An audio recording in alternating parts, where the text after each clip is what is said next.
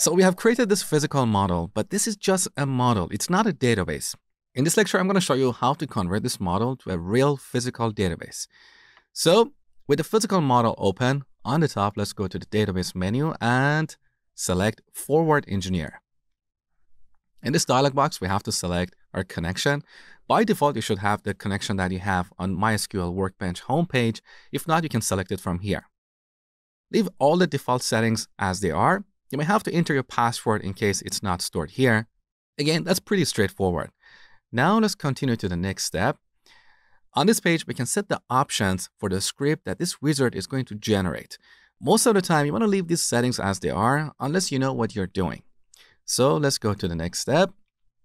Now here we can select the kind of objects that we want to be scripted. So far, we have only created tables in our physical model, but we can also create views, stored routines like stored procedures and functions, as well as triggers and user objects. For now, we don't have to worry about these other objects. Also, here we can select Show Filter to exclude one or more tables from being scripted. By default, all tables are selected, but we can exclude one or more of these tables by selecting them here and moving them to the list of excluded objects.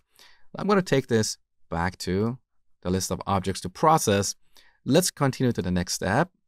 So this is the script that this wizard has generated for creating our database, our school database with all its tables. For example, on line 14, we have this create schema statement for creating a database called school. Below that, we have a create table statement for creating the students table. And here are all the columns in this table. For now, don't worry about the details of these statements. You're going to learn about them later in this section. Now here we also have two buttons below this script. One is Save to File. So you can save this as a script file and check it into your source control repository. You can also copy it to clipboard and then go back to MySQL Workbench and paste it into a query window. In this demo, I'm going to click on the Continue button. So this wizard will generate this database for us.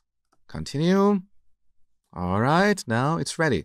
So back to our local instance. Here, I'm going to refresh the Navigator panel. There you go. We have the school database, and here are all the tables that we designed earlier in this section.